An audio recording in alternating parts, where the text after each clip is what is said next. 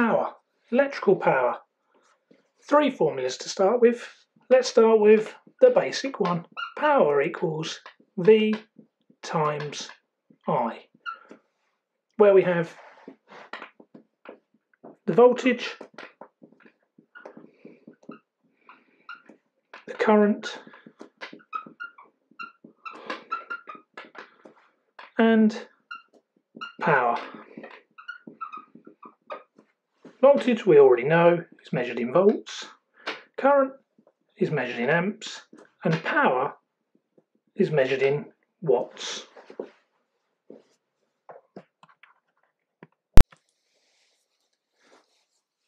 You may see power in this format. It can be used and very useful in a triangle, and actually would get you out of a lot of problems again, finding out, for instance, if someone wanted to know how much current a shower would draw, then this is a useful formula.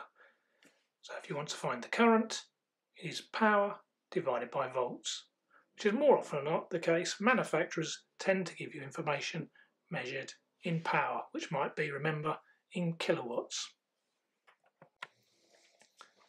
There are two other formulas to introduce you to for power.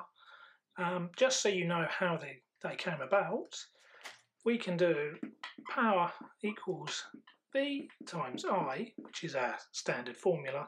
However, from Ohm's law, we can do V times, and we can replace I with Ohm's law. So remember, from Ohm's law, I equaled V divided by R. So we can replace I and put V divided by R in. And what you end up with now is V times V divided by R, which V times V is effectively saying V squared over R. So we end up with a power formula of V squared over R. And this one is our second power formula. V squared divided by R.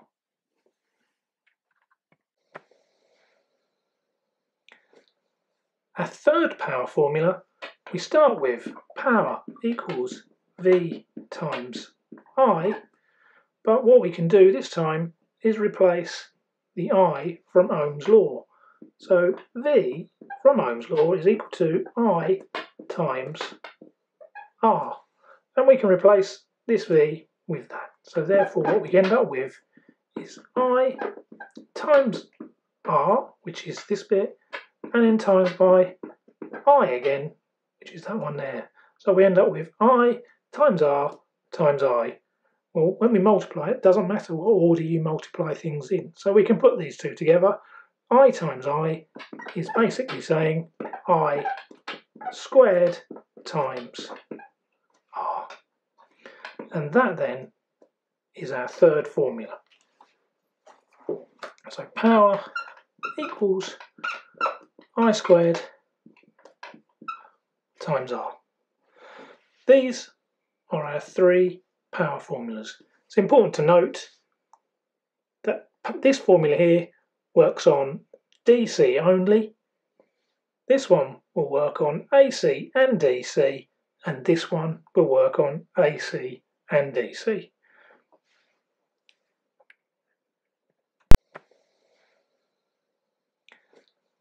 Our third power formula, we start with power equals V times I, but what we can do this time is replace the I from Ohm's law.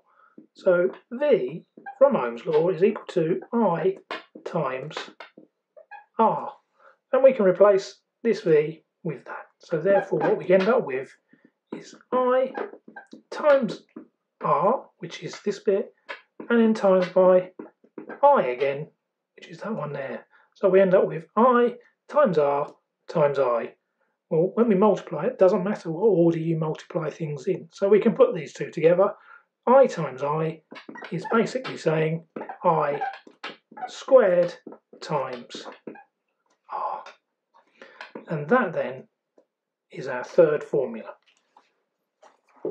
So power equals I squared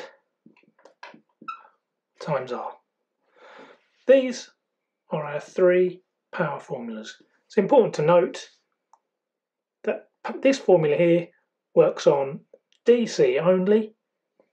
This one will work on AC and DC, and this one will work on AC and DC.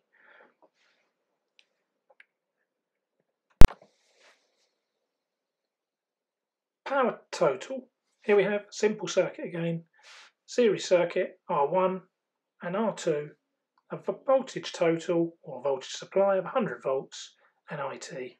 Remember, at this stage it doesn't matter whether it's AC or DC, all of these will actually work. So this one will work on DC only, but until further notice it'll work on anything.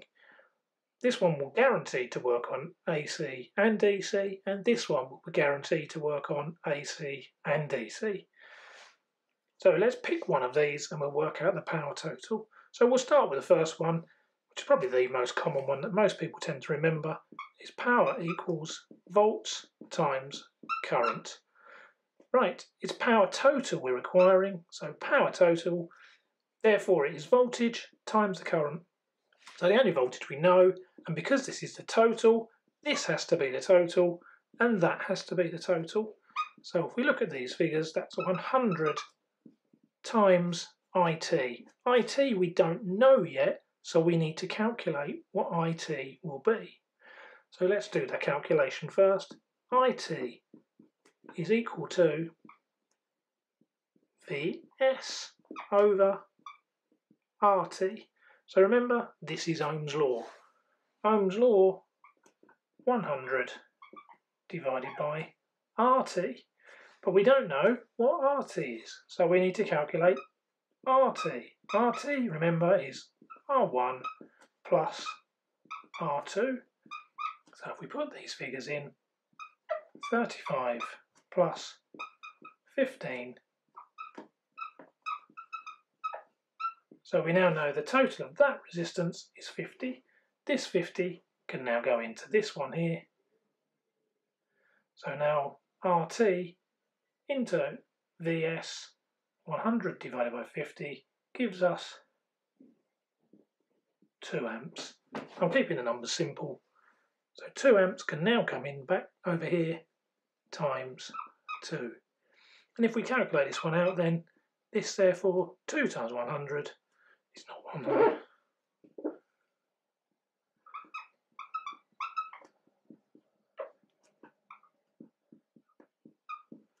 200 watts.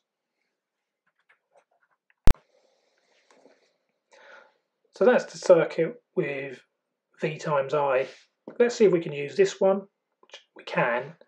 So power total is V squared over R. Because it's power total, this must be Vs and this must be RT. Must also be totals. So Vs is 100 squared divided by RT. Well, we've already calculated it.